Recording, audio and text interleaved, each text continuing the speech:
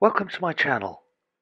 Back in 1988, someone lent me an Olympus OM SLR camera over the summer, and I absolutely loved using it. I liked it so much that I took an Olympus camera with me when I went to study for my degree. This is the Olympus OM10, which was introduced in 1979. It's a classic 35mm camera and was once the biggest selling 35mm SLR in the world, so there are plenty of them available on eBay. The OM10 is a manual focus, aperture priority auto-exposure SLR, aimed at amateurs or novices who want better quality photos than they get from an Instamatic. So let's have a tour of the camera. On the top right of the camera is the wind-on lever, and here is the shutter release. That's a really satisfying clunk noise. Around the edge is the activator switch. I'll tell you what this does in a moment. This is the ISO speed setting. You lift it up and rotate to set the ISO. There's a strange idea of exposure compensation where you match the ISO of your film to the amount of compensation. For instance, if I line up the -1 setting to the 100 there, that's supposed to be exposure compensation of -1. Also on this dial is the mode switch, which is set using this lever hidden underneath. That's definitely fiddly and not as slick as the more expensive Olympus models. When it's set to auto, you set the aperture and the camera sets the shutter speed. It shows in the viewfinder what shutter speed the camera is choosing. All you have to do is keep the shutter speed at a 60th of a second or faster if you're hand holding. The B setting is for long exposures. Pressing down opens the shutter, releasing closes it. The last setting is manual mode, for which you'll need this. This is the manual adapter, and you add it. Just that prong goes in there, and there you have manual exposure. You just see which shutter speed the camera recommends, and you then set that on the knob here. This is useful when you don't want to rely on the OM10's automatic exposure. For instance, if there's a big difference in brightness between foreground and background, then the camera meter can sometimes be confused. On top of the pentaprism is a hot shoe with an extra contact for the dedicated T20 and T32 flash guns. The OM10 doesn't inherit the OM2's off-the-film flash metering. You're much better off buying something like a Vivitar 283, which has a movable head to allow you to use bounce flash and get softer light. You'll have to set a 60th of a second manually for the flash sync. The switch on the left turns the camera on and off. Turn it on and the viewfinder display comes on. After 90 seconds it turns off, so just nudge the activator button and it comes on again. The check function makes a strange whining noise if the battery is okay. If you press the shutter while the camera is turned off and you have the mode selector dial set to auto, then the camera will automatically power up as you press the shutter release and it will give the correct exposure. You can also set a self-timer, and this lamp on the front flashes as it's counting down. Because it has this light instead of a lever, that makes it very easy to customize the leatherette without having to remove any parts. Plenty of OM10s on eBay have this, and it's quite easy to do. I did something similar with my Minolta XG2. Loading film is easy. Just pull up the rewind knob here, that opens the back.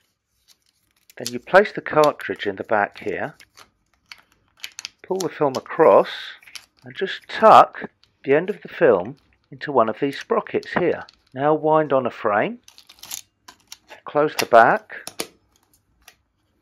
and wind on until the frame counter gets to 1. And now you're ready to take your first picture. When you've got to the end of your film, just turn this clutch here, like that,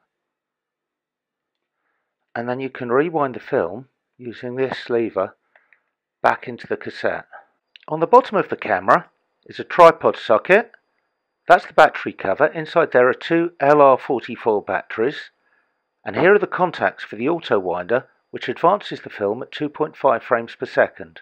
The camera uses the Olympus OM lens mount.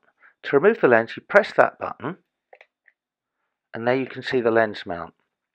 There's a good range of lenses available from Olympus, including this 100mm 2.8, which is a great portrait lens at a good price on eBay. The depth of field preview is built into the lens, just here, that button. So every Olympus OM lens you buy will have a depth of field preview button, regardless of which camera you use. Don't confuse this lens mount with the Olympus Micro 4/3 or 4/3 bayonet. Those are for digital lens only, and they won't fit this camera. You can buy a databack version of the camera which imprints the date on the picture, and a black version of the camera was sold with a databack already fitted called the OM10 Quartz. In the US, a version of the camera called the OM10 FC was released.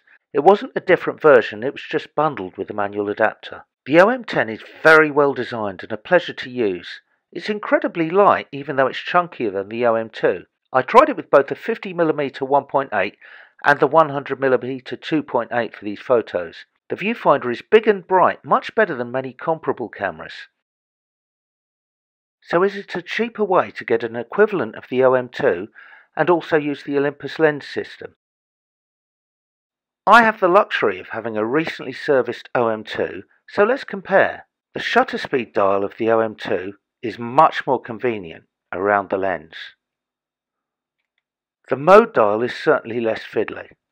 I only have one button to use rather than the two dials of the OM10. You can see you need to turn it on and also use this fiddly button here.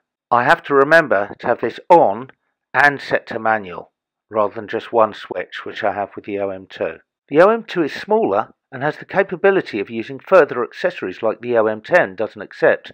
It can take a 5 frames per second motor drive rather than just an auto winder. It also has TTL off the film flash metering, which is very useful for macro photography. I don't use either of those.